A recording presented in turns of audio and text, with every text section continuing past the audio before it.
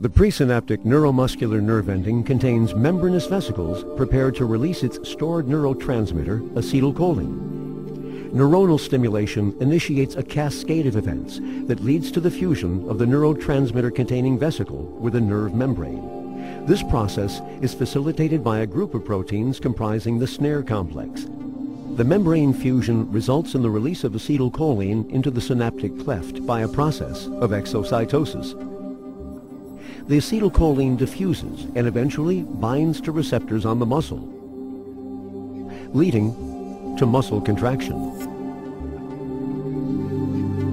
Botox, botulinum toxin type A, consists of a heavy chain of 100 kilodalton and a light chain of 50 kilodalton, making up the 150 kilodalton core type A molecule. The toxin is protected by accessory hemagglutinin and non-toxic non-hemagglutinin proteins, yielding a uniform 900 kilodalton complex. This illustration shows a cross-section of the spine, with a motor neuron extending into the muscle and a sensory neuron extending out of the muscle.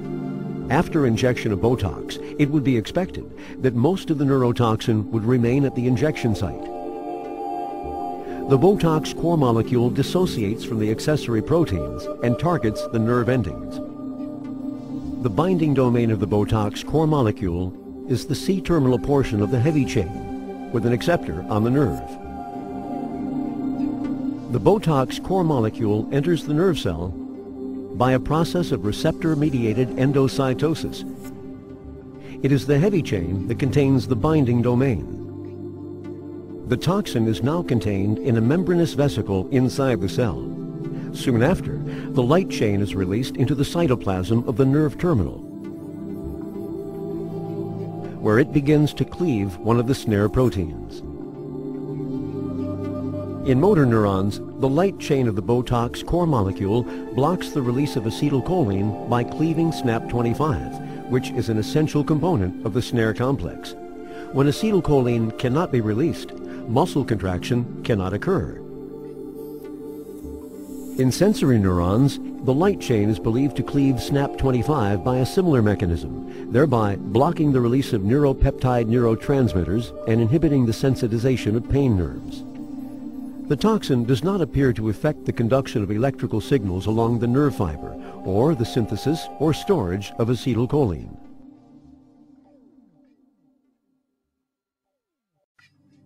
Indications: cervical dystonia.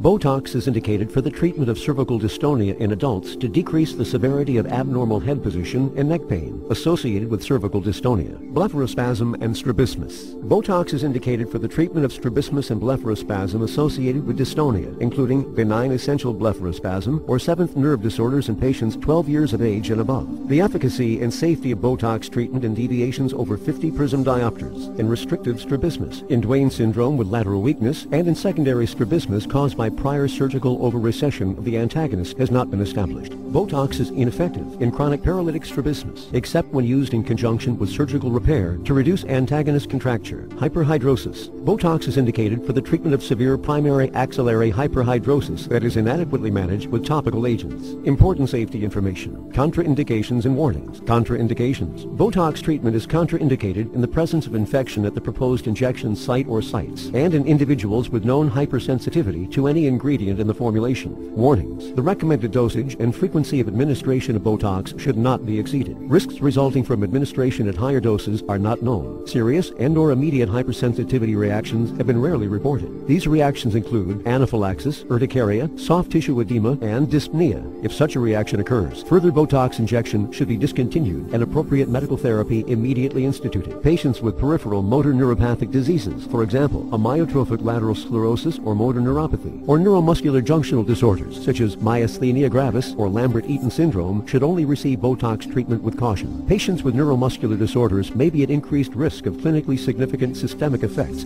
including severe dysphagia and respiratory compromise from typical Botox doses. Important safety information. Adverse events. General. There have been rare spontaneous reports of death, sometimes associated with dysphagia, pneumonia, and/or other significant debility or anaphylaxis after treatment with botulinum toxin. There have been rare reports of adverse events involving the cardiovascular system. Cervical dystonia. The most frequently reported adverse reactions in patients with cervical dystonia following Botox injection are dysphagia, 19%, upper respiratory infection, 12%, neck pain, 11%, and headache, 11%. Blepharospasm. The most frequently reported treatment-related adverse reactions in blepharospasm patients following Botox injection are ptosis, 20.8%, superficial punctate keratostis, 6.3%, and eye dryness, 6.3%. Hyperhidrosis. The most frequently reported adverse events, 3% to 10% of patients following Botox injection, were injection site pain and hemorrhage, non-axillary sweating, infection, pharyngitis, flu syndrome, headache, fever, neck or back pain, pruritus, and anxiety. Please refer to full prescribing information.